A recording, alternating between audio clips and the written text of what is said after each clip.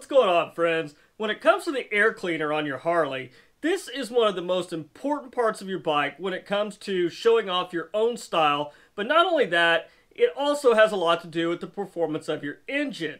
Now, a lot of us just go out and buy the one we like, put it on and forget it, and we really don't plan ahead for our future plans. When it comes to the air cleaner on your motorcycle, we pretty much just look in the catalog, we find the one that looks the coolest to us, we order it, we have it put on, and we go on down the road without ever really putting a second thought to it. Now, the issue where air cleaners become a problem is if you really start to build up your motorcycle and you really wanted to get into some high compression and some large big bore kits. Just like we talked about in the injector video, you can actually exceed what the amount of fuel needed for the engine that the injectors are going to provide.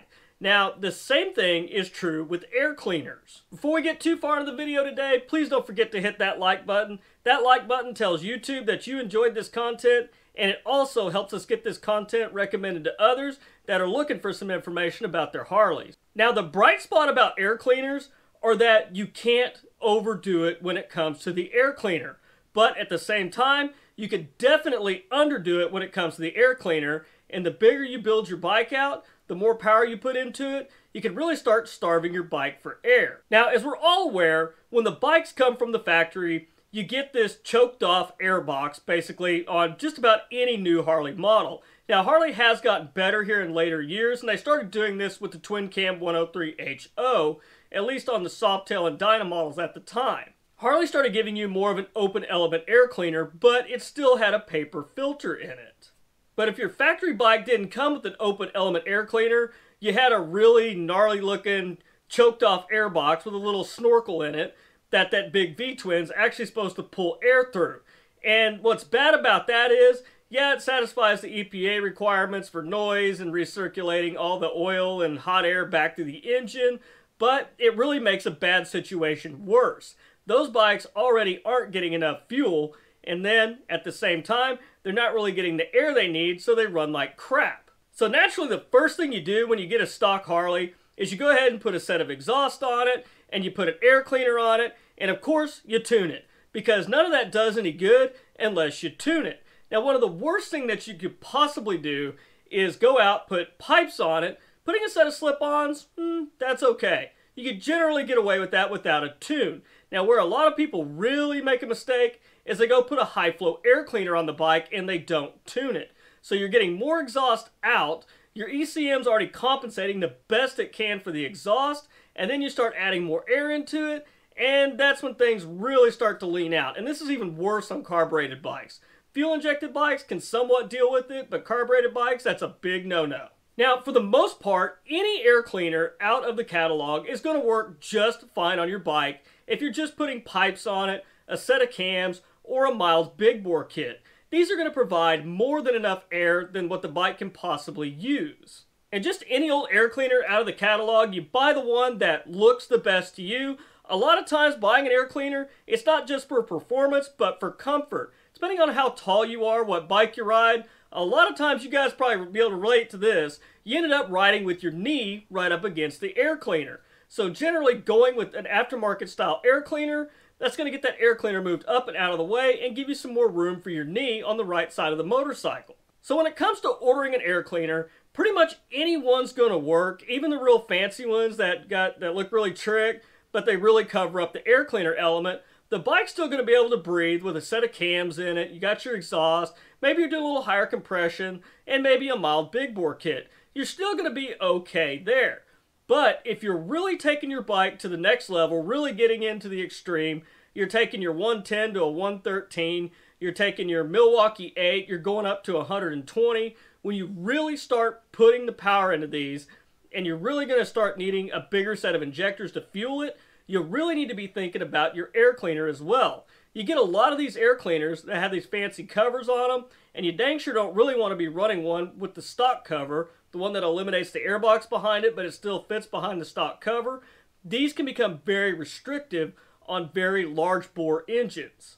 Now, the larger bore of engine that you go with, the more power you put into that motor, and if you have an air cleaner that's basically holding the engine back, say you have a 128-inch twin cam motor, there is a reason why on those 128s and those 131 Milwaukee 8s that Harley-Davidson recommends that you use the ventilator air cleaner or the heavy breather, because these are basically unrestricted air cleaners that are going to allow that air to flow into the engine to be able to produce the power that's advertised for those.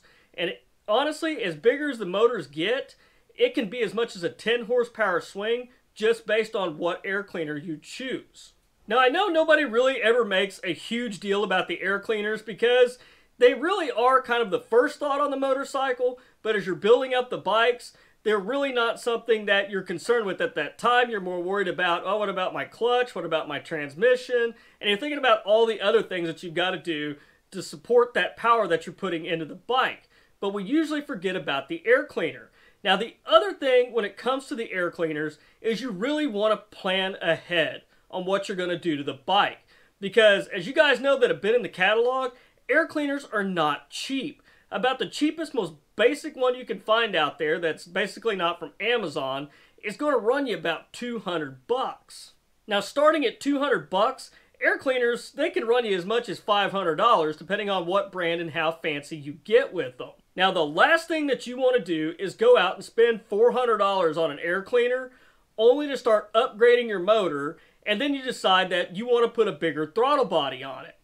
Now, throttle bodies, that's a whole other topic for another video on putting bigger throttle bodies on, when you need them, when you should put them on, and you can definitely waste your money on a throttle body. It's a lot of money for a little gain if you don't have the right motor for it. But anyways, back to air cleaners. Now, if you spent $450 on an air cleaner, you put it on the stock throttle body, and let's say you start building up your engine, and you are to the point where you need a larger throttle body.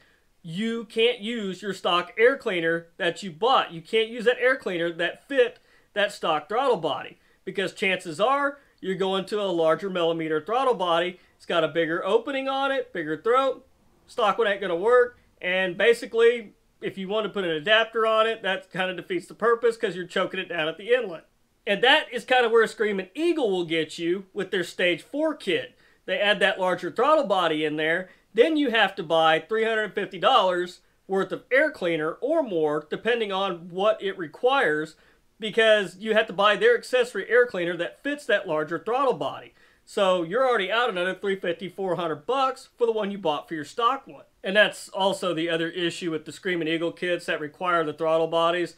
You're really kind of locked into Harley-Davidson's air cleaner, because if you, like, say for a Sportster, whether you like it or not, and you put a Stage 4 kit on a Sportster, you have to buy the heavy breather. So guys, if you're wondering about how air cleaners do relate to horsepower, yes, they do make a difference, but you have to really start getting up into a monster motor before you really have to start thinking about what kind of air cleaner you're going to put on the bike. And if you look at a lot of different companies out there, say like Fuel Moto or like S&S, some of the bikes that they have built and what they recommend, if you'll notice on those air cleaners, they're very plain Jane, large element.